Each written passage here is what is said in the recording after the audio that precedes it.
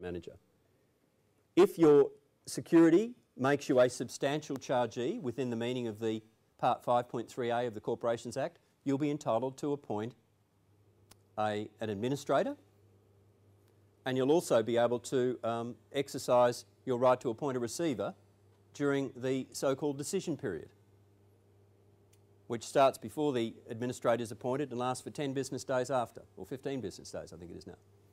So you'll still have the rights that you have as a substantial chargee under the new regime. But there are some detailed provisions dealing with what might be called migration of security interests, and they will come into play before the Act comes into effect. Under these migration provisions, interests that are currently on existing registers around the country, you know, these 40 registers, will be transferred automatically across to the PPS register, which is being devised. And those migrated interests will retain the priority they currently have under the existing law. Because of constitutional limitations, the Commonwealth can't change those priority interests in respect of existing security interests, except in the event of an insolvency under the bankruptcy and insolvency power. So what it's doing is it's saying to some security interests that are not moved across, it's saying, if you haven't been moved across, you are a transitional security interest. You haven't been moved across because the information on the current register is not good enough. It's not adequate to satisfy the requirements in the new regime. So you can survive as a transitional security interest for 2 years. You don't have to do anything for 2 years. But if at the end of the 2-year period you haven't perfected your security interest in some way, then it will be ineffective in an insolvency situation. So in effect, there's a carrot and stick. There's an inducement to existing secured parties to register under the new regime. But they've got this grace period of 2 years within which to comply. And if they do lodge for registration, if they do perfect their security interest, they have embraced the new regime voluntarily and they're bound. And their priority will then be determined by the new regime, not by their existing priority, because they're giving up their existing priority. It may run out anyway in that 2-year period, let's face it. And I suspect that many secured parties will elect to join the new regime. That was not the case in New Zealand. They were very slow to adapt to the regime, but there was no sting in the tail in New Zealand. Unregistered security interests were not ineffective in New Zealand. They will be here. So there's an incentive here to register. People receive any sort of notice if they are like if they've got a transitional security?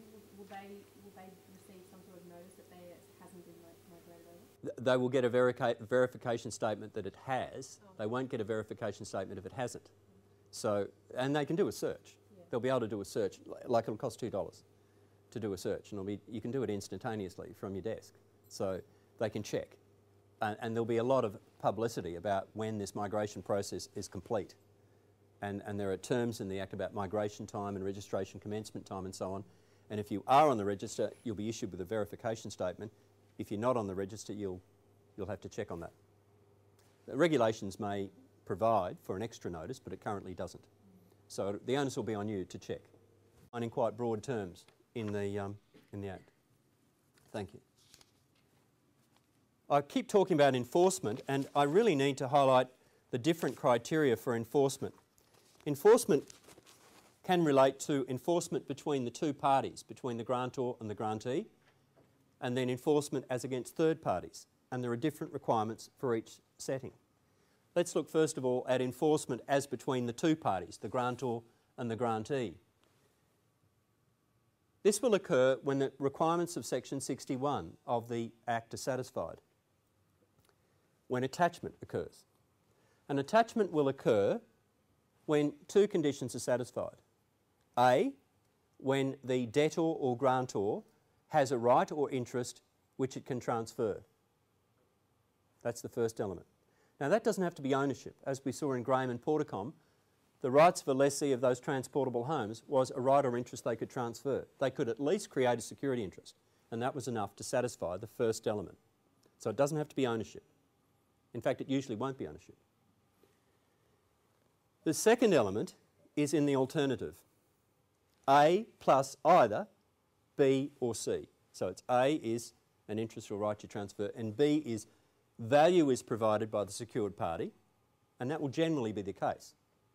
Value. Now, value doesn't mean new value. It can include a past debt. In other parts of the bill, they refer to new value in the extinguishment provisions, but in this context, they're using the word value, and that can be an existing liability or a past debt. So you can take a security to secure a past debt, as is the case at present. That's the first way in which you can satisfy the second condition. And the second way in which you can satisfy the second element required for attachment is if the grantor or debtor does an act that causes the security interest to arise or be created. And simply put, that means when they do something that commits to the transaction. And that could be executing a deed, declaring a trust, lodging share certificates by way of deposit. They've got to commit to the transaction. If that happens, the agreement is enforceable between the parties. And that will occur pretty much straight away, as we'll see. Thank you. Enforcement vis-à-vis third parties is different. Enforcement against third parties will be available where either possession or control is taken of the collateral. That's fairly clear. Secondly, thank you,